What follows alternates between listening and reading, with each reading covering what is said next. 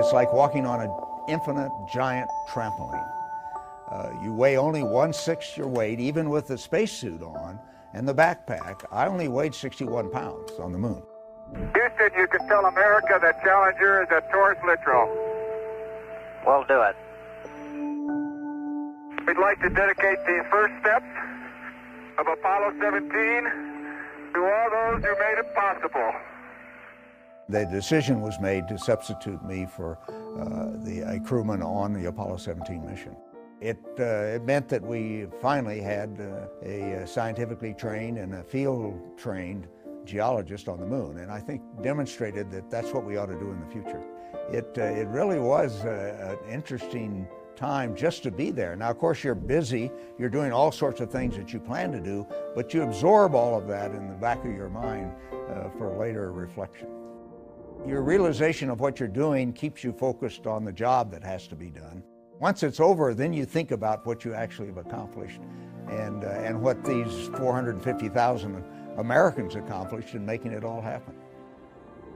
Now, my mass was the same.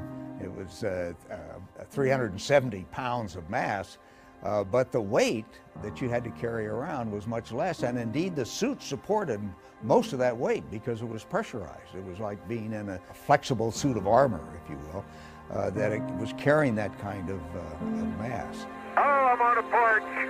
Who said this place was smooth? It was absolutely fantastic to be on this giant trampoline.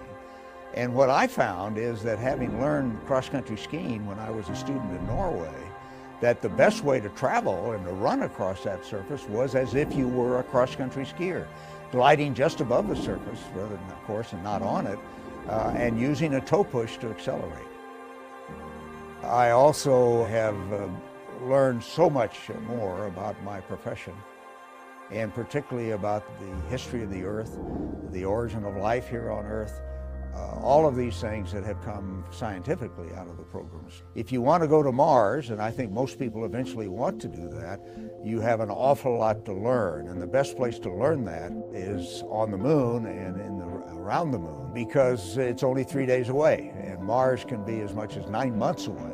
And you don't want to learn some of these lessons 9 months after you have left the Earth. You want to make sure you understand how to manage the risk of going to Mars by undertaking these kinds of efforts on the moon.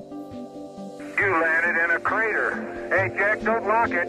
I'm not gonna lock it. We gotta go back there. You lose the key and we're in trouble.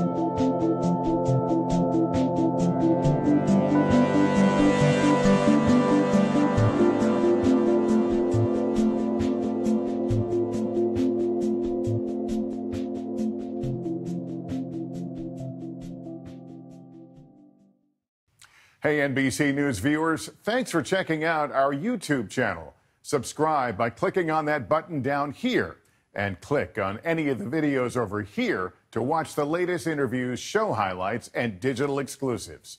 Thanks for watching.